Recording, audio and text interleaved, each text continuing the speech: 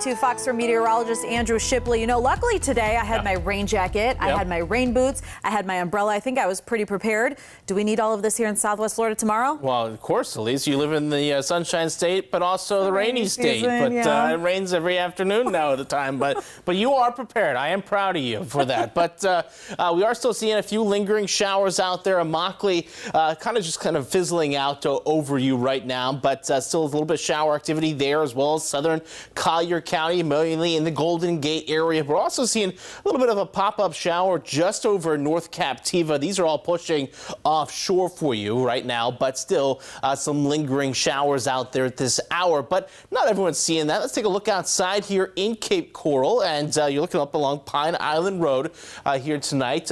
Most of us, as showers have kind of died down, are looking at more partly cloudy skies the rest of the way through here as temperatures cool down into the mid-70s. So another mild night for us, another humid night for us as well. But take a look at temperatures tomorrow. We are looking at upper 80s, maybe low 90s. I'm forecasting hitting 90 degrees in Fort Myers, but we will be tracking still, again, that humidity around, which means those feels like temperatures mid-90s to even upper 90s. Say Punta Gorda, for example, feeling like 97 degrees tomorrow afternoon, as well as down in Marco Island. Feels like temperatures, say Sanibel, 92. After you are going to be spending any time outdoors, making sure you take breaks, you stay hydrated, as well as keeping, the rain gear with you, because we are looking at dry conditions in the morning hours, but you get in about 1 o'clock, we'll be watching up along I-75, those showers bubbling up there, and then pushing inland with the sea breeze. And we do expect scattered stuff until about 5, 6 o'clock, and then becoming more widespread, especially inland,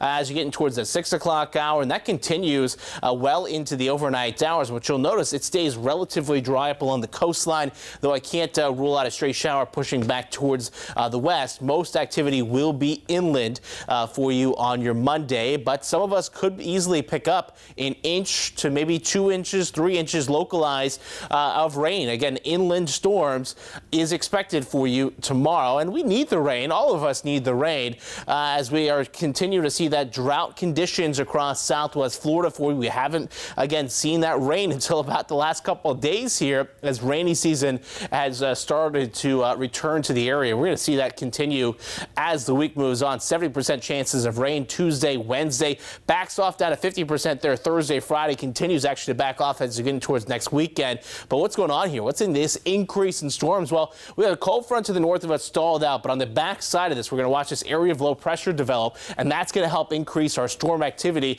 and then that pushes off to the north, and as that pushes off with north, it backs off our rain chances as we get in towards next weekend for us. Also, there'll be the area we're watching for maybe potential tropical development as it pulls away from Florida. But remember, we are in the rainy season now, and the majority of our rain for the year comes over the next 4 months. So get used to these afternoon daily showers and storms, and we're going to see that reflected there on our 7-day forecast each and every afternoon, tracking those storms. Again, rain chances back off, though, a little bit heading into the weekend, though temperatures right around that 90-degree mark, Elise.